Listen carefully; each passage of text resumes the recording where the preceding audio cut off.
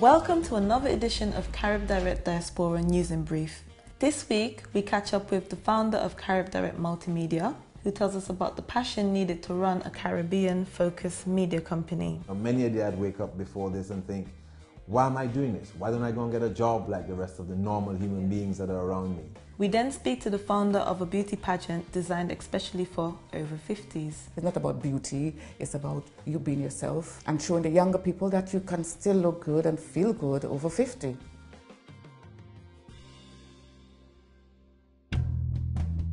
Starting and running a business is not easy, and one of the essential attributes of a successful business person is passion.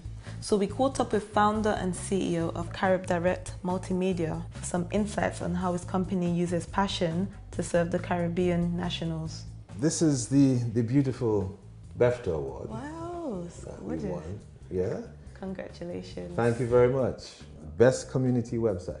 We had some serious contenders, Africans as well as Caribbeans.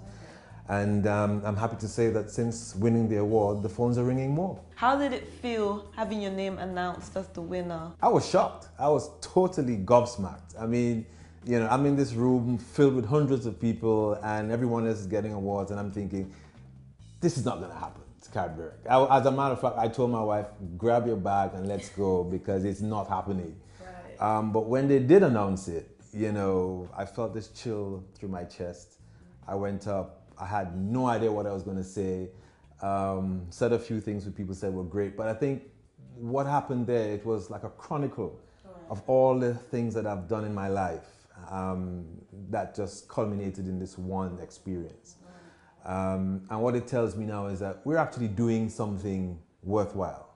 You know, many a day I'd wake up before this and think, why am I doing this? Why don't I go and get a job like the rest of the normal human beings that are around me? But this tells me that there are people out there that appreciate what CaribDirect is about and that I should continue. Tell us a little about how you got started with CaribDirect. CaribDirect was in many ways an accident. Somewhere in 2009, I was with another company doing outdoor advertising and that company went under. And as a result, I sat there thinking, well, what am I going to do with myself? I'm over 40, I have a Caribbean education. Much of my understanding of the UK is premised on my knowledge of the Caribbean. So I decided to go back to the basics, which is journalism. Right. So I started CaribDirect by looking at what exists here in the UK for Caribbeans who are, in a sense, disconnected from the Caribbean region itself, and came up with the idea that I should provide news and information for Caribbeans here who want to know what's happening back home, and for Caribbeans back home to find out what's happening here. Right, so how do you run CaribDirect as a business? That's interesting because, you know, in businesses you have debits and credits, liabilities and assets and so forth. Well, CaribDirect, we are no different to any other business. The only difference is we're not making the amount of money that we think that we deserve for the work that we do. But it's pretty much run on a daily basis. My wife and I are the main principals in the business. And what drives us really is the fact that we love to inform and educate the Caribbean community. And as a result of that, we published articles on a daily basis from Sunday to Sunday. The site's always fresh with new articles. And that is what makes us different from the rest. And what would you say makes you unique amongst your competitors? Because you were saying that, you know, you had a lot of competition with the BAFTA Awards, so how would you? I think my discipline and forthrightness is what helps me to succeed because, you know, I believe in saying what you mean and meaning what you say. I'm in office every day at 7 o'clock in the morning and I leave office every day at 7:30 in the evening. So I think dedication is key to making anything of your life. Particularly in business, you need to have dedication and be disciplined.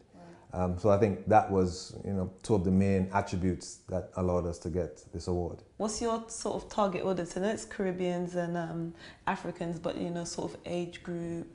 What sort of audience do you guys target? We target principally the Caribbean, the global Caribbean market.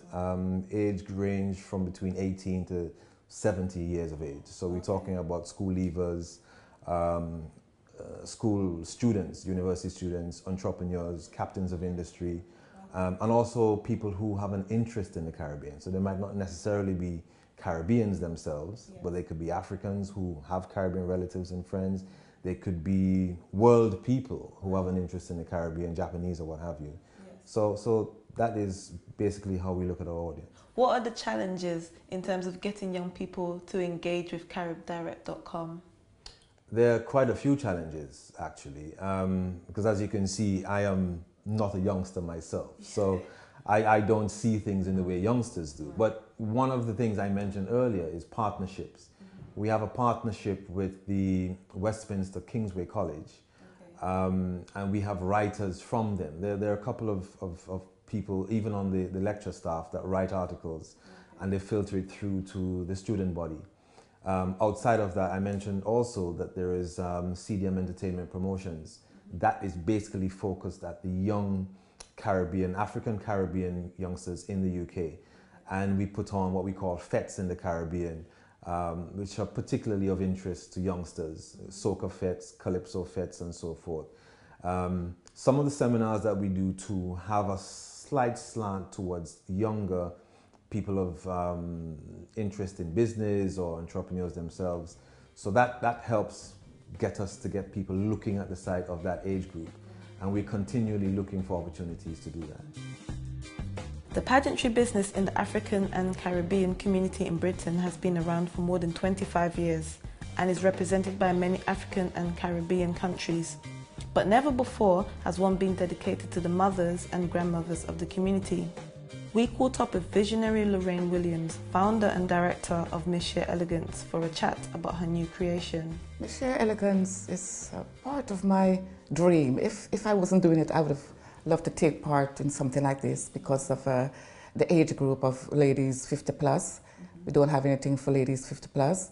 So I came up with the idea thinking that the ladies out there feel the same, would like to dress up and feel glamorous. So that's why I decided to, do it, just ladies of our age group to do something. You say, you want to give back to the women of 50 plus. What sort of things would you like to give back I just want them to feel good about themselves. I've been through breast cancer myself. Okay. I'm not the only, lady who's been through that, and I've pulled myself together and had all my treatments, and I feel good about myself. So I thought I'll encourage all nationality to take part, no matter how you're tall, slim, it doesn't matter what size you are. Sheer Elegance will be there for you. Right. I know you were a mentor for Miss Guyana UK, so did you mentor any of your contestants this year for Miss Sheer Elegance? Every Sunday I would say I mentor. Every Sunday, as I said, I was there doing everything with them, show them things that Sheer Elegance was just all about fun. And I said to them, ladies, you come every Sunday for rehearsals, just come and do your thing and, just make sure come with your heels every Sunday. Don't forget that, please. That was very important. So every Sunday, as I said, I not put them through their paces, but make them feel relaxed and say, look, this is girls just having some fun. That's all it was all about. Okay, and what was the most difficult obstacle that you had while you were taking part? The girls know. Walking in, how many inches, Lorraine? Walking in a 3-inch heel shoe. Oh, that was my only challenge. Not bad. No, that was it.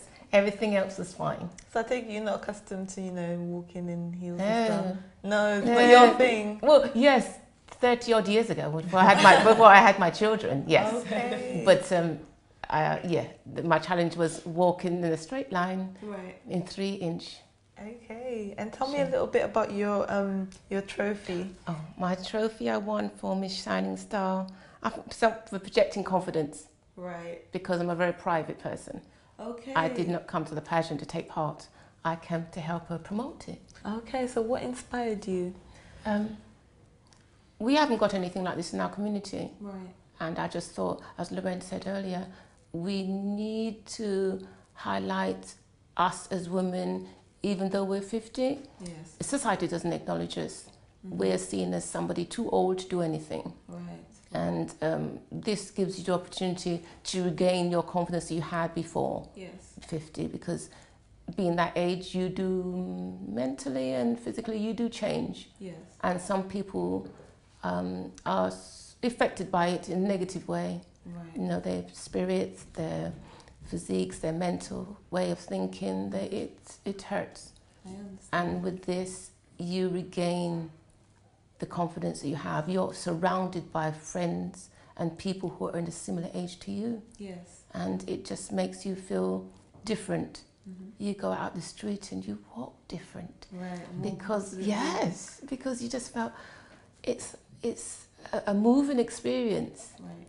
Right. You know, you go out there, you might be in your jeans or you might be in your tracksuit. Inside you're feeling so good about yourself. And when you change into your lovely attire, Yes. it just shines wholeheartedly. Physically, you walk Yeah. different.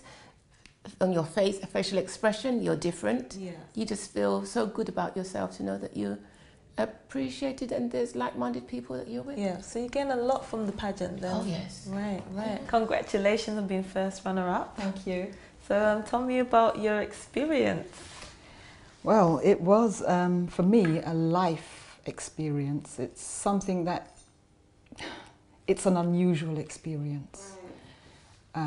It's one that can never be forgotten. I can understand. So I see you have 2 trophies on your lap. Can you tell me a bit more about them? Yeah, this one I got for second runner-up, as you know. First runner-up, yes, for the crown. And this one was an amazing award for me. It's, I don't know how they saw it, but it's a Best Personality Award. And I've been told this is not an easy award to achieve. I was elated to have received this because it speaks volumes about what people see on the inside more than what they see on the outside. And I was just really honoured to have received this and know that who I really am, you know, what I'm about, has been identified and acknowledged, and this is a treasure. This is a treasure because it talks about the inside. Okay, so as a young person myself, you know, and taking part in pageants and stuff, I mean, I understand that beauty is in the eyes of the beholder, but how do you think the outside world would take on, you know, your view on beauty and the 50+ women? Well, sheer elegance is not about beauty, right? Beauty is in the inside to me at the end of the day. And I'm not looking for beautiful women or whatever. I'll make them look glamorous, yes. But we're not really saying, oh, you got to be beautiful, you got to be slim, you got to be whatever. I know Miss Elegance 50+, the ladies are size 14 up, you know, and I'm not saying they have a Coca-Cola bottle figure, but once they have their rehearsals and, you know, every week, they will feel good about themselves. And so it's not really a beauty thing. It's just the way you carry yourself. Right? And what's inside will show outside. And what is the sort of the message that you're trying to send out about your pageant and to the women, the 50+ women in our community? Miss Elegance is about you being confident in yourself. I'm encouraging ladies that some ladies don't have no confidence. And as I said to them, you know, once you take part in Miss Elegance, you will be surprised what you have inside that, you know, and they will want to encourage their friends to take part because, as I said, it's not about beauty, it's about you being yourself and showing the younger people that you can still look good and feel good over 50. So Miss Elegance is 50 to 100 or older than that. And well, sheer elegance is all about making you bring out your confidence and making you feel good about yourself. Very good. And if people want to, you know, contact you and find out more about Miss Sheer Elegance, how would they be able to do so? Yes, on Facebook, there's Miss Elegance or Sheer Elegance. Just go on Facebook and add us as a friend. And if you want to take part, just let me know. Inbox me all your details and I'll get back to you. This has been another edition of Carib Direct Diaspora News in Brief. Join us next time for more news, commentaries and exciting interviews to keep you informed.